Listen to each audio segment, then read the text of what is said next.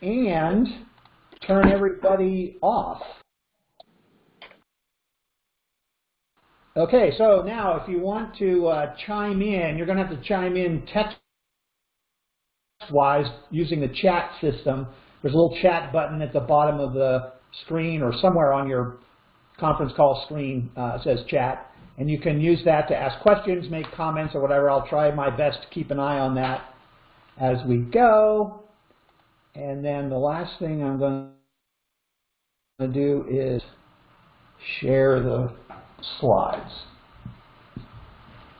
Okay, so today's Parlor Car chat topic is the Pacific Harbor Line, which is a short line railroad that serves primarily or almost entirely the two ports that are down in LA, the Port of Los Angeles and the Port of Long Beach.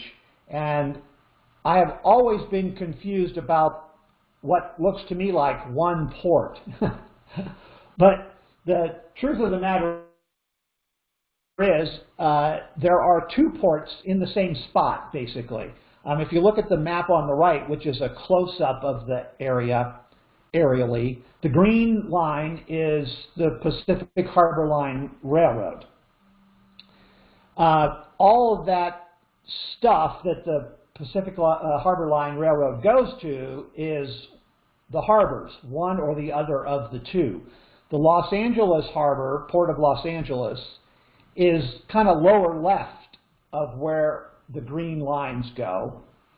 And the Port of Long Beach are more right and more up where those green lines go. That's the one of Long Beach. And I'm not really clear to this day where the dividing line is.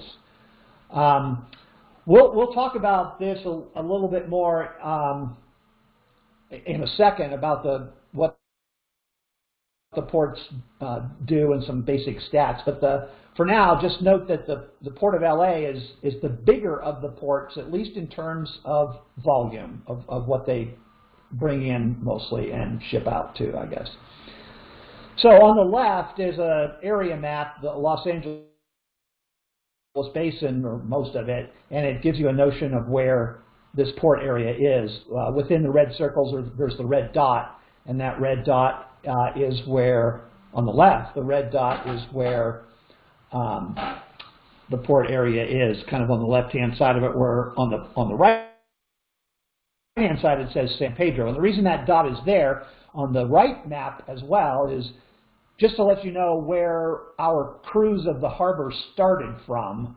It started from that red dot. We stayed at I think it was a Hilton hotel. You'll see a picture of it here soon. Drove down and stayed at that hotel in order to cruise around the harbor. Okay, let's move along here. Here's an aerial view, a satellite imagery view of what we just talked about.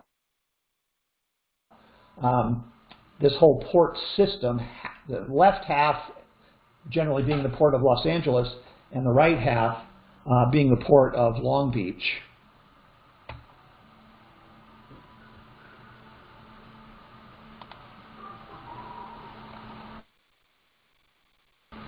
Here's an old picture. Obviously, I didn't take this. I just grabbed it from someplace.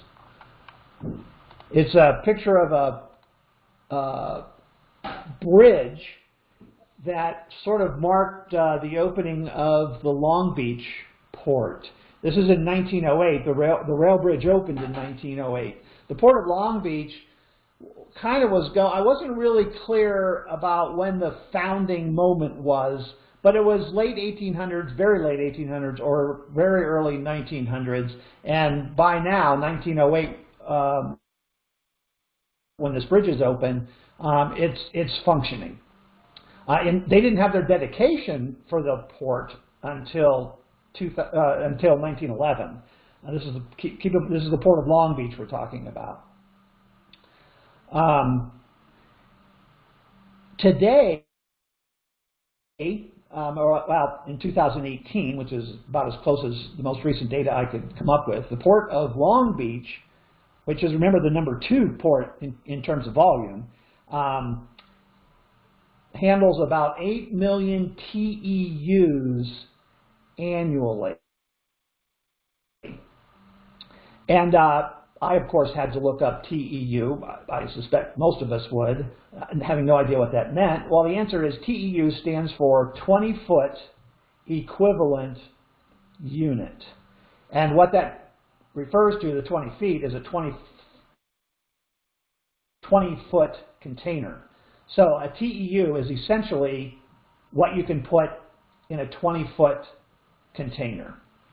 So they brought in 8 million 20-foot containers worth of stuff in 2018. Now, of course, that doesn't say anything about tonnage, because it depends on how you fill the container, right? But generally, it gives you the idea. That's how they talk about volumes in a port. And that was up about 7% from 2017, the year before. So they were doing well at that time. Things are not the same anymore, although we'll talk about that a little bit, and there's some references in the links for the post-show, you might say, that you can find on the website. They're doing okay down there now, it would seem, but you can read those and decide for yourself. Now, here is a picture of a cargo ship on the Port of L.A. side, and I'm going to use this picture to talk a little bit about the Port of L.A. Numbers-wise. The port itself was dedicated or officially became an entity in 1907, and it became a part of the city of Los Angeles in 1909 when San Pedro and some other city I'm not remembering the name of merged into the city of Los Angeles. What's pictured here is the Benjamin Franklin cargo ship, which is the largest, or at least as of 2015, the largest cargo ship that's been in and out of the Port of L.A. 18,000 TEUs. So you remember, like we just talked about, the TEU is basically a 20-foot container. So that ship can carry 18,000 20-foot containers. That's just like mind-boggling to me. It is the #1 port by volume and cargo value for the whole thing. And they've been that way since 2000. I'm not sure what, maybe Long Beach was bigger up till 2000, or they went back and forth sharing the award, so to speak. But since 2000, the port has done more volume than Long Beach. The Port of L.A. has about 7,500 acres of land and water, if you can recall that map that we just looked at a minute ago, and 43 miles of waterfront in that 7,500 acres. It always impresses me what the shoreline of a lake can be with all the ins and outs and down little culverts and this. It doesn't seem that big, but then they talk about the number of miles of waterfront around a lake. And same thing here. I mean, it's designed, right, to have a lot of waterfront. Okay, moving on. Let's see. I should check to make sure. Yeah, all right, we're still good.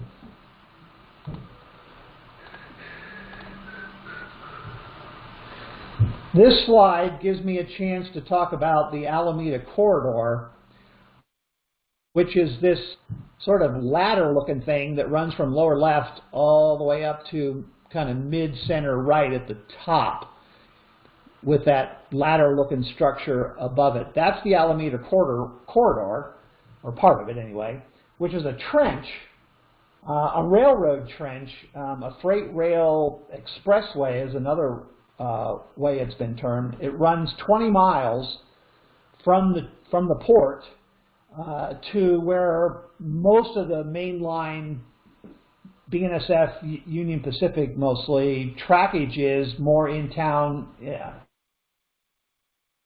kind of in the like the Union Station area and so on. 15% of the nation's container traffic goes through this corridor. That's kind of amazing. Basically, they undergrounded it. It's not covered. Those concrete beams or whatever they are that you see, they're kind of making the ladder steps. It's open in between. The black area is actually looking down into the trench. And I think the reason that that beam is there all that way is they ultimately can, if they want to, electrify that rail line. So it would be the support for the catenary stuff all along that, at least that part of the trench. Okay.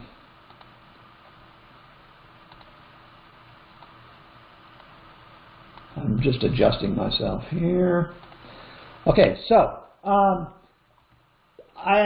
this trip that we're going to show here in a second was actually a California Short Line Railroad Association meeting / train ride that takes place every year, not necessarily touring the port, but takes place somewhere in California every year. And the trip happened to be repeated twice in the time period when I was able to go on some of these, both 2009 and 2015. So the pictures you're going to see are a mishmash of the photos I took either one of those years, 2009 or 2015. And I didn't try to keep track of what year they were. That would have been a little much. Okay, so we're going to get started with the trip here. This is that Hilton, I believe, Hilton Hotel that I talked about in San Pedro, right along the marina of the port, the sort of private small boat marina that's either, I don't know if it's technically part of the port or just next to it, but they're all right there. So we disembarked right from this location. And speaking of those boats, that was the view of things right outside the hotel, was all the private boats. And in the distance there you can see all the cranes and whatnot for the harbor itself. Like I said, this was the annual meeting of the CSLRA, and the meeting occurred in that hotel in a small conference room there. And then after the meeting, we headed for the boat. And as you can see, we're heading down the ramp to the Spirit of whatever. I'm not sure what the name of the boat was, but you can see the word Spirit on the side on the right. And this would be our transport and tour base, or the guide actually was both the captain, the pilot, and the tour guide for the trip, telling us what it was we were seeing. And there, someone asked earlier about Santa Maria folks. There was at least 3 of us, Rob, Nathan, and myself, and I don't remember exactly who else, but there was at least that many of us. And from the water, this is one of the first things we saw, or any ship would see, coming into the Los Angeles part of the port anyway.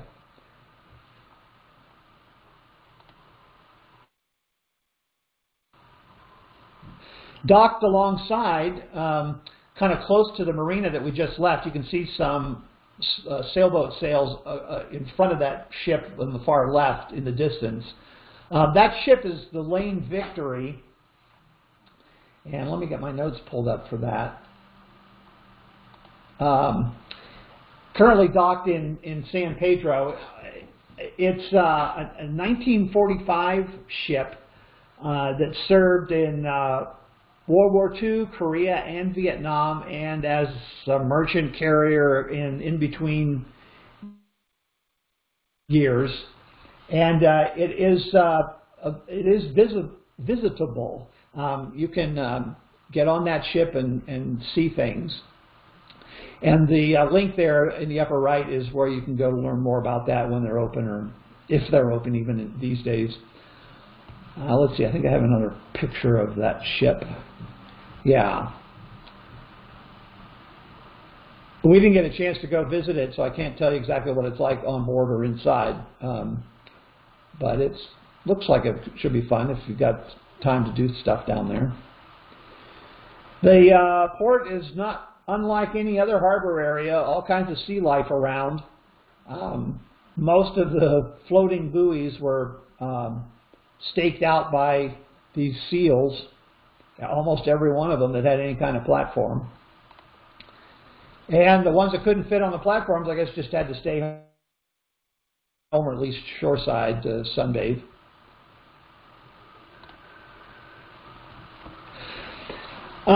This is an interesting thing we saw that isn't there anymore. Well, the ships might be there, I'm not sure about that. But Sea Launch was an operating space lift, putting satellites in orbit operation back in the day, meaning either 2009 or 2015, I'm not sure which here.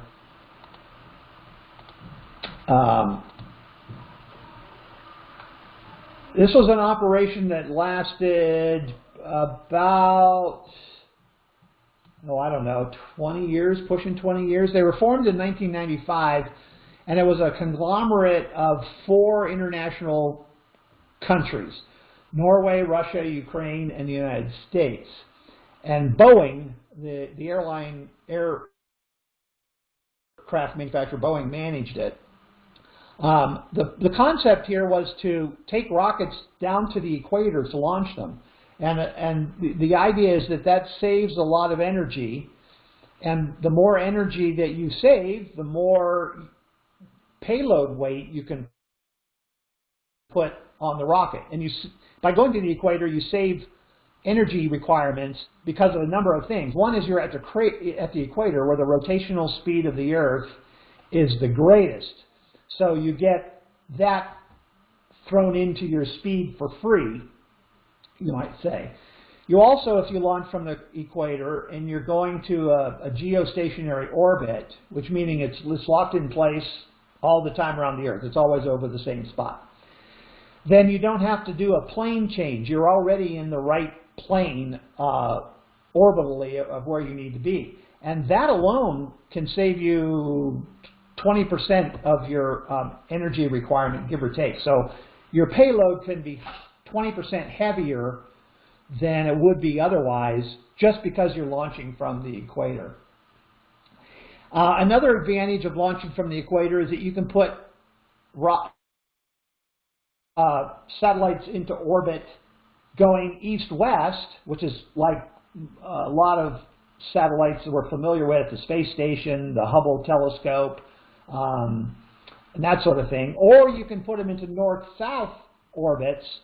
Well, first of all, let me say east-west. If you're going to go into a east-west orbit, you're going to launch from Cape Canaveral. That's what they do.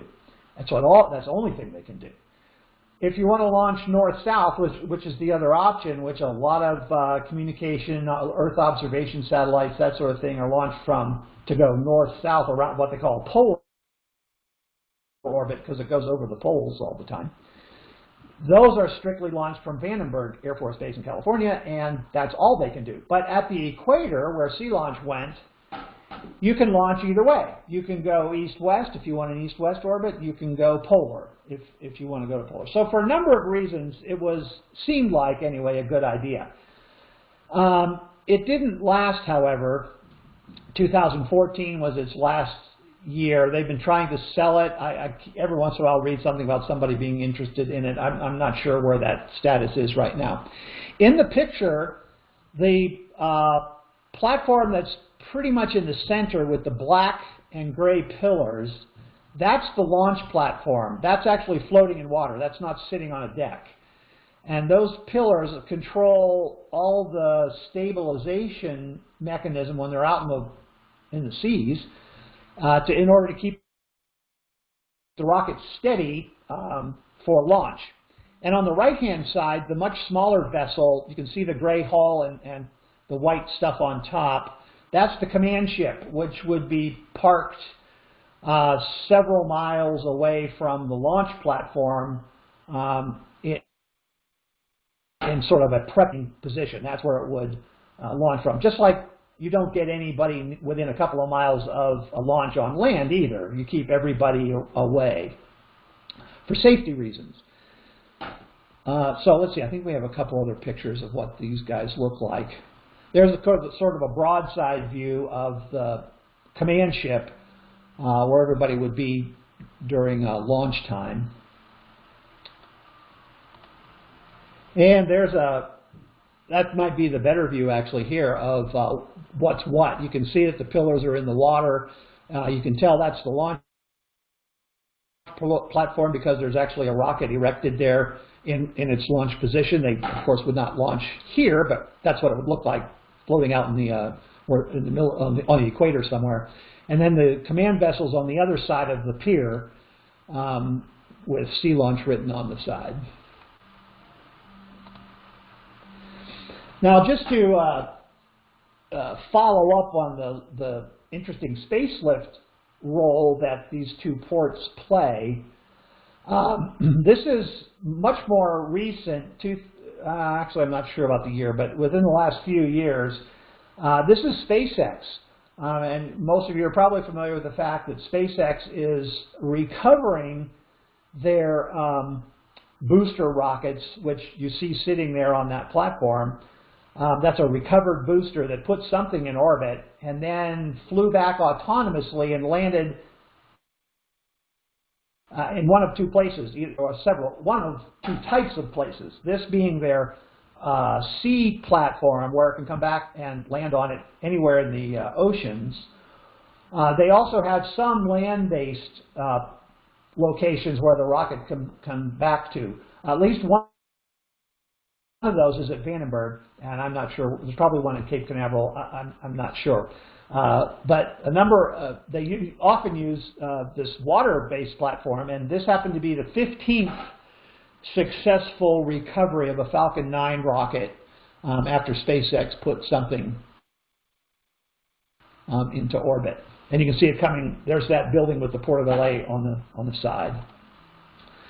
All right, so now here's your first notion that there's a railroad running around this port, which, if you recall those green lines on that first map, there's a railroad almost everywhere to haul containers out of here.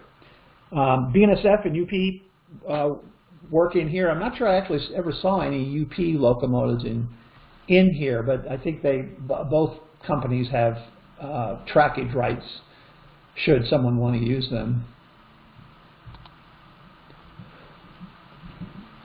We're going to see, I don't have a lot to say about some of these photos. They're just kind of impressive on their own right.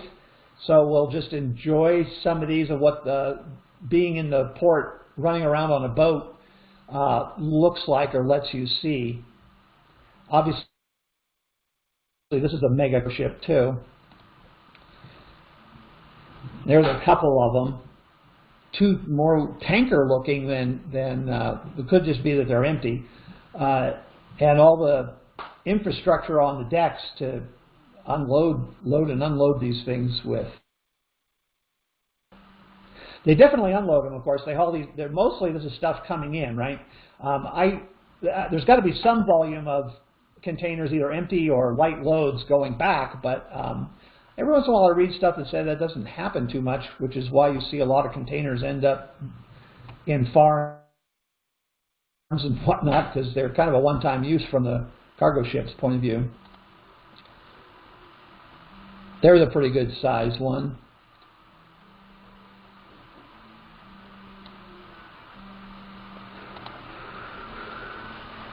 This photo gives you an idea of what the group looked like that I was part of, and San Maria Valley Railroad was part of. And that guy, the white shirt with the pilot wheel at his left hand and the microphone at his right, he was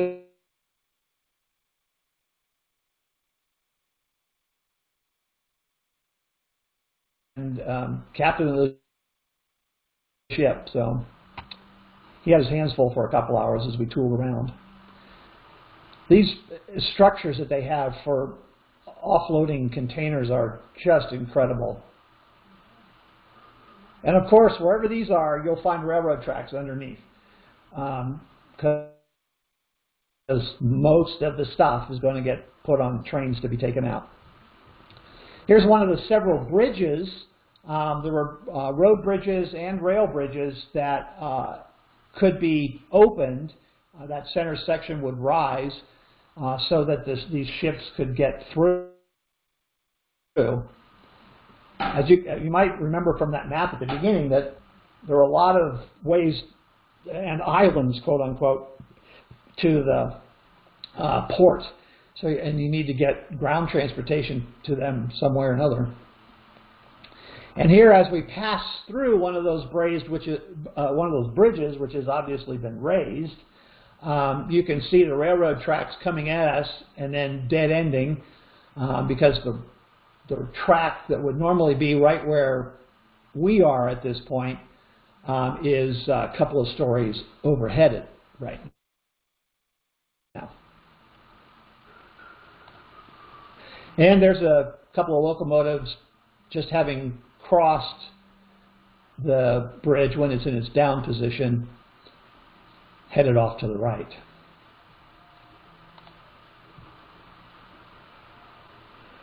There's a tractor tug. I assume that's basically a bar, what do they call them? Ha! The word just escaped me. Tugboat.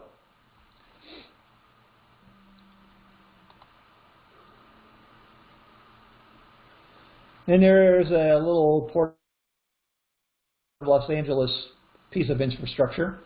They look way too relaxed. In this port, I don't remember exactly where, the USS Iowa is docked. And it is a part of a maritime museum now too, just like that Lane Victory was that we showed you earlier. So here's another option if you want to see Navy stuff, obviously. And I think you have pretty good access to the boat, which is sort of part of the museum too.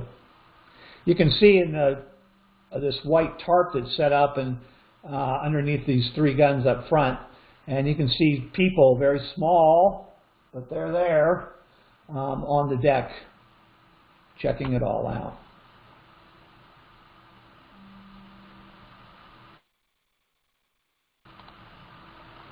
There's a close-up of those folks and the three guns.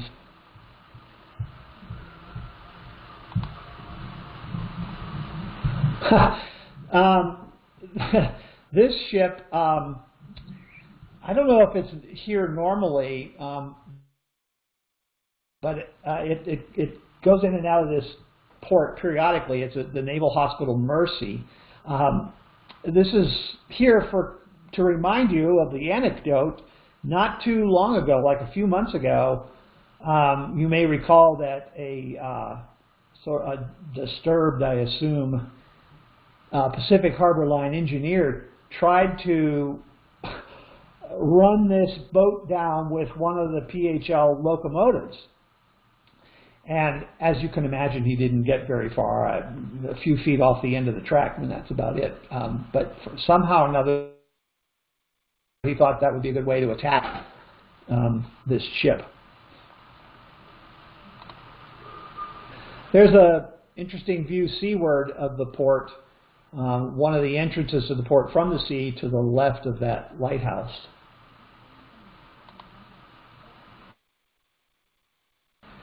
Here's another notion of what the infrastructure looks like. I don't know how many of these we saw, from older looking ones like this one seems to be, to those much more modern ones like those white ones look to be, and everything in between. Another bridge, or the other side of the same bridge that we saw before, I'm not sure which. That kind of gives you a feel of how small we felt as we went underneath these things. And we weren't actually even underneath it. We were off to the side. You can see there's actually a ship sitting there. You can see the red a little bit. So we were even not that close.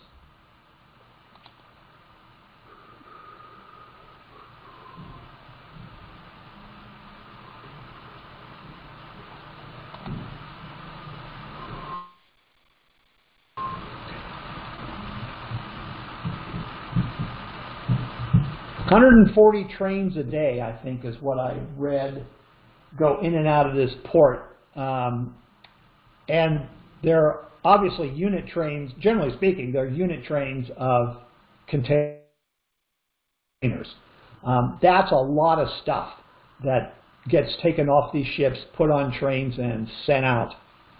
Or I guess half of those would be incoming to get containers, but still, 70 unit trains of containers, that's a lot.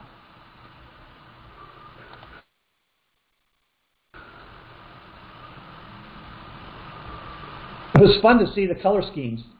You've already seen a number of red and white, white, blue and gold here, green and gold. I mean, it was amazing the number of color schemes that we saw along the way. There's our skipper again as we go past what looks to be a tanker of some sort. In addition to container cargo, that's not the only thing that comes in here. There's both bulk wet goods like oil, and there's also bulk goods dry, hulls of grains or I don't know, whatever dry material that you might haul over here on one of these big ships. Here's an old fireboat that's being restored. I think this is near the Maritime Museum, which is associated with the USS Iowa.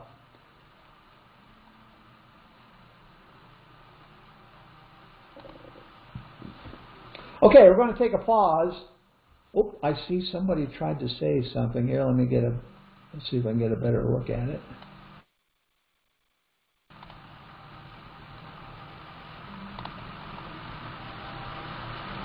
Oh, they're asking, are the containers placed directly on trains?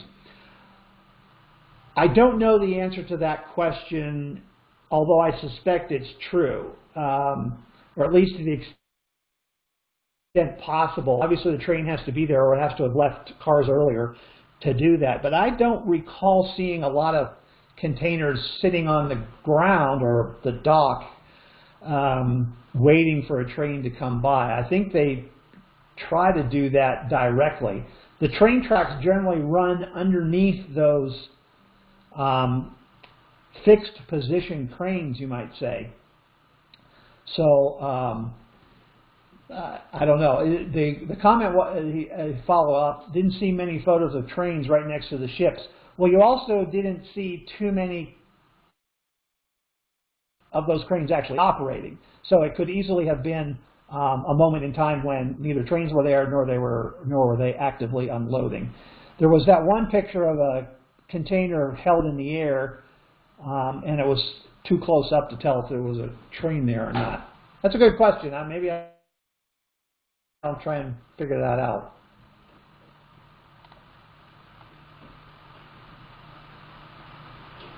Here's the group getting ready to board the train that we're going to not only tour some side of the port by train, but mainly we're heading to San Diego now, so we're going to just see some of the interesting sights along the way on a trip to San Diego. This theater car, if you ever get a chance to ride in one, it is so cool. I think I have a picture of it from the inside.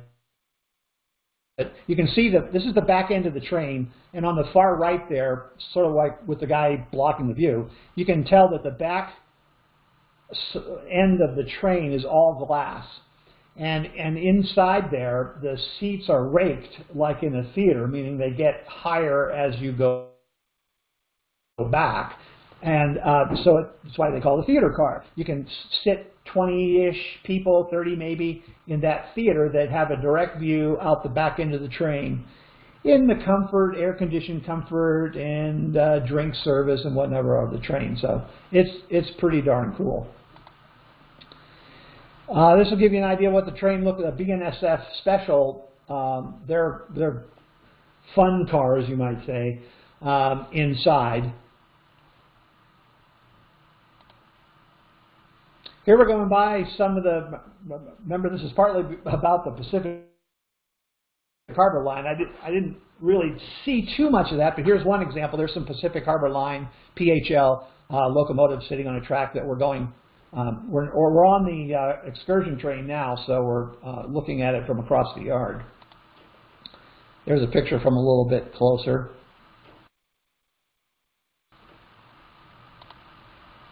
That is Otis Plate. He was the president of the PHL at the time, and I think he still is.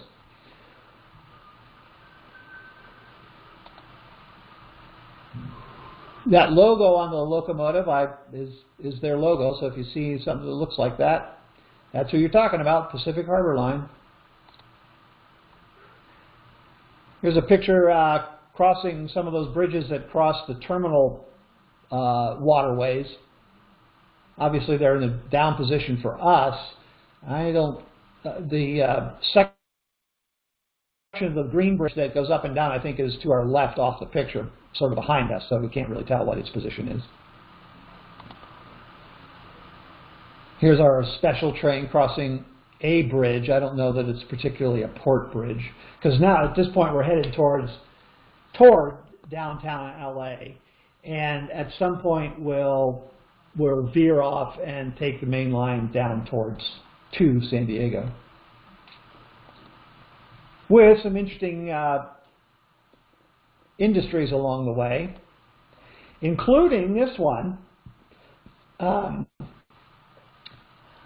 that I'm trying to remember what they make. I'm not sure if it's plastic pellets or something, but whatever it is, they put in those container cars, hopper cars that you can see in the yard there, in the just below the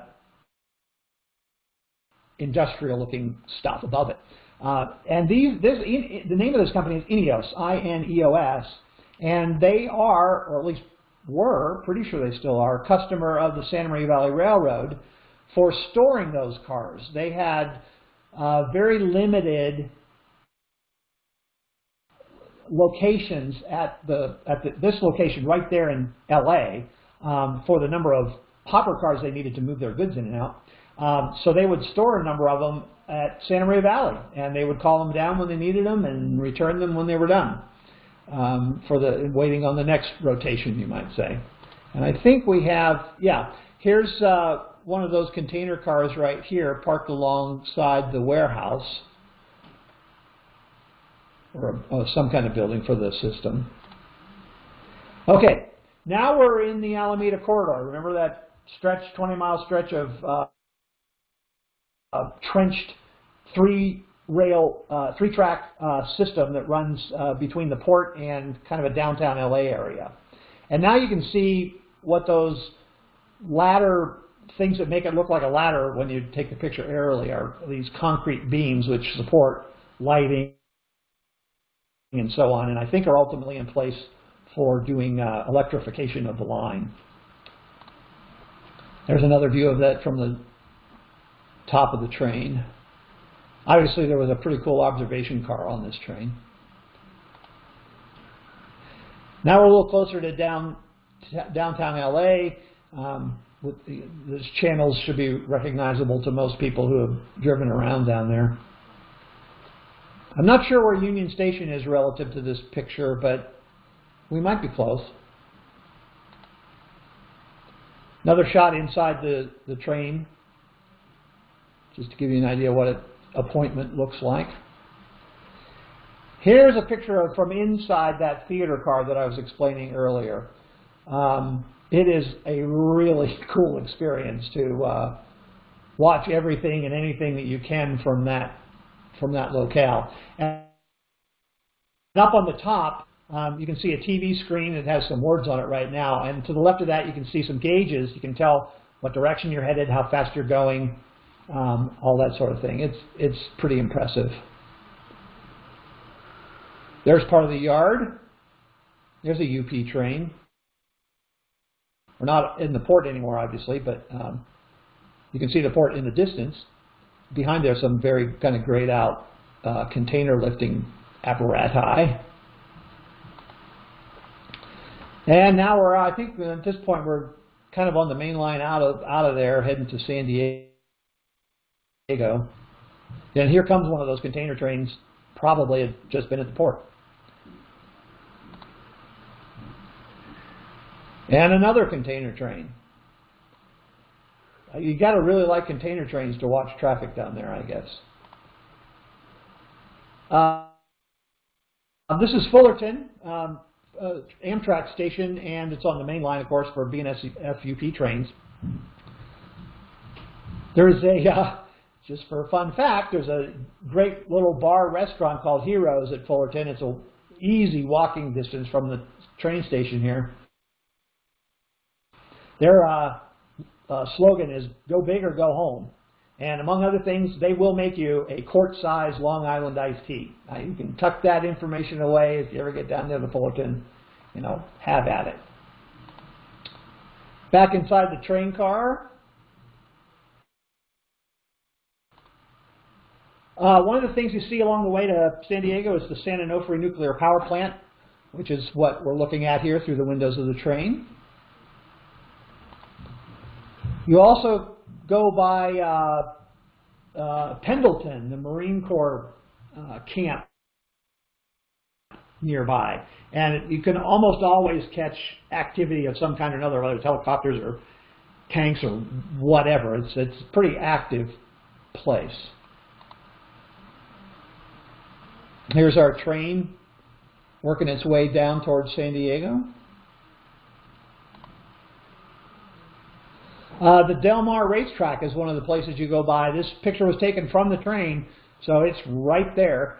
And it looks like they're doing something there today. It's not, stands aren't full. I don't think it's an actual race, but they're doing a lot of work. You can see tractors and cars and whatnot on the racetrack. There's our train again. And now we're in San Diego. This is on the side of the track away from the station. These nice pillars and flowers. It's really pretty. I love the San Diego train station. It's really nice. It's an old Santa Fe building. There's our locomotive and crew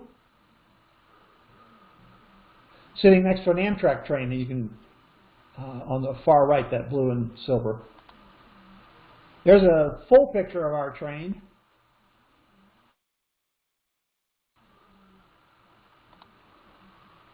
And another BNSF locomotive and an Amtrak train coming in.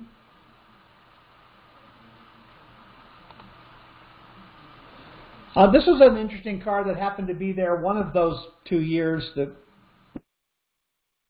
we were there. The Cyrus K. Holiday. It's a private car. It was built in 1921 for the president of the Soo Line. And it's always been an item of discussion. Why would the Soo Line name one of its cars for the president of the AT and SF, Atchison, Topeka, and Santa Fe? And the best answer I ever saw was that while it belonged to the Soo Line, it wasn't named this. It just had a standard Soo Line number, and that was it. But eventually it got bought by the Soo Line for its president from the Atchison, Topeka, and Santa Fe. Or the other way around. Sorry. Here's a couple of pictures of the station. The inset picture in the upper left, or to the left, is some of the tile work that's inside. Oh, inside or outside? I don't remember now. And then you can see an entrance there. The bigger picture on the right into that station. This is how close the station is to the water. It's not very many blocks away. And cruise ships come and go.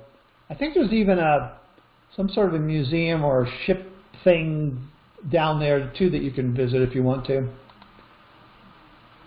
Just an interesting picture of some of the buildings.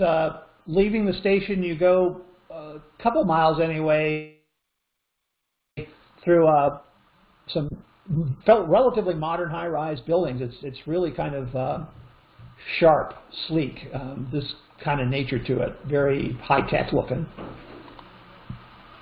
And this again from the train, your awful real close to the airport. Maybe not this close, because I did have a little bit of a zoom going on here, but it's pretty close. And not while it's sitting at the station. This is down the line a little bit.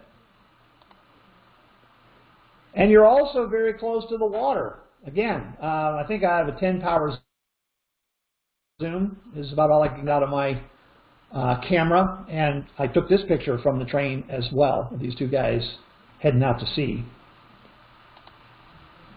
And these two gals playing in the sand. All these are from the train. This is the El Toro Air Station. Every time I think of El Toro Air Station, I can't help but thinking of Independence Day, the movie Independence Day with Will Smith. El Toro is where he was stationed in the story and came back to after the aliens had destroyed it.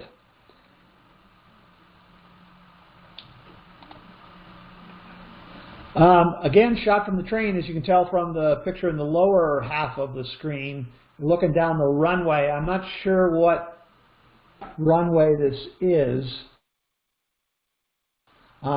It might be, what is the name of there's a station on this line that the railroad has a station stop, and the airport they're both right there, and the city airport, the commercial airport, is right next to the Amtrak station there. And then there's a more general aviation airport that's just down the track a little bit from there. I can't believe I can't think. Burbank. This might be there. We're kind of doing this again a little bit. Another shot of a Pacific Harbor line as we come back from the end of the trip down to San Diego. And here's our train as it was stopped to let us get off, now back at the port. Okay, that's it for today's presentation. Let me remind you of a couple of things. To keep track of what's going on, go to that web page that's at the top of the screen, Parlor Car Chats. We'd love it if you would take the time to do the survey about the Parlor Car Chats. It'll only take a couple, 3 minutes. Telling you mainly what we're looking for is what topics do you want to see covered, and what dates and what days of the week, times of day are best for you. We've seemed to have settled into this Saturday 10 o'clock Pacific time quite well, so I'm not looking to move that unless I see a lot of indication that we want another time. And lastly, we'll promote the next Parlor Car session, which will be on July 11th. We're going to take next Saturday off, as that's the 4th of July, so there won't be any Parlor Car Chat on the 4th of July. The next one on July 11th, Rob Minotto and Nathan Paul will be the presenters, and it will be all about Santa Maria Valley Railroad. So let me open things back up again and see if anybody has any questions at this point.